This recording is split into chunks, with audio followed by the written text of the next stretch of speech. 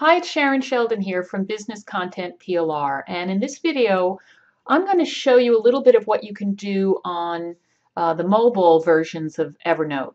And in this particular one I have my Android, my Samsung opened up, and I'm using an app called Mirror Up where I can connect my PC screen with my Android, and all I have to do is have a sender through the Play Store over here on my device and then a receiver on the computer itself. So let's open up Evernote, and it opens up first with the latest notes, and we'll just play around a little bit here because I don't know everything that it does, but I can click on this arrow on the left to bring up the main menu, and let's try adding a note, and I'll show you a few of the things you can do. So I click on the plus here and it opens up a new note, and then I can just type in.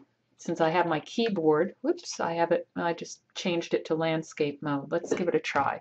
So I'm going to type in, "This is a test note," and then I'm going to show you something really cool, which is the speech to text.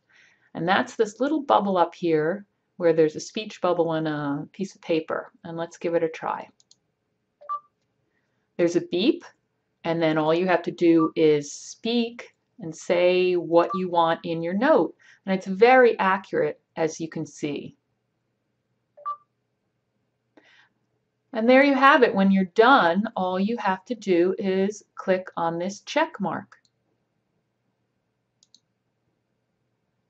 And it should save it, and then you can add some extra information to it by clicking this little drop down. So you can say what notebook you want it in, what tags you want to use so you can find it later, what location you created it in. So say you travel a lot and you want to be able to find notes you made in a certain place. And there's some other settings. So click Save,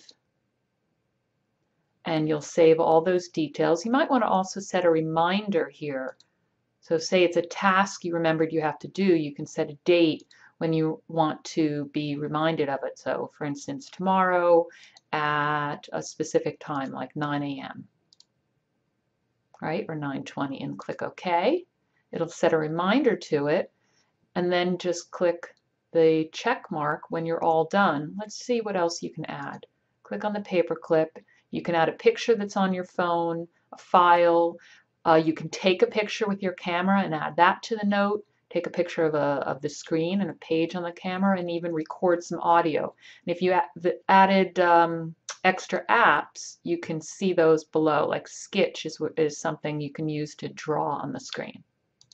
So let's save that and see what happens. So I'm going to click the check mark again, and there we'll come back up with some other options, and I can swipe that aside. Let's just do that with my finger, and you can see the note that I just did. See, it says there's a beep. I could open that again and do more if I wanted, add more notes. Let's explore a little and see what else is here. If I click on this, I can look at a little more information about the note. You can click on this down arrow and different ways to sort it. Let's see what else I can do. Looks like I can close that up so you can show your reminders, or close it up again. Let me open that one more time. If you've done something already, then you can just check it off and it'll be shown as done. So this is great for managing tasks. You can add a new note from down here. Let's see, what else? You can explore Evernote and show you all the different things that you can do. So you can see it's very useful. A lot of different things. It may not be quite as powerful as the desktop app, but it still has an awful lot, and you can see there's a lot of power in here. So give it a try. Play around with Evernote on your mobile device. I'll see if I can do this on my iPad as well. And there it is. It's snowing here.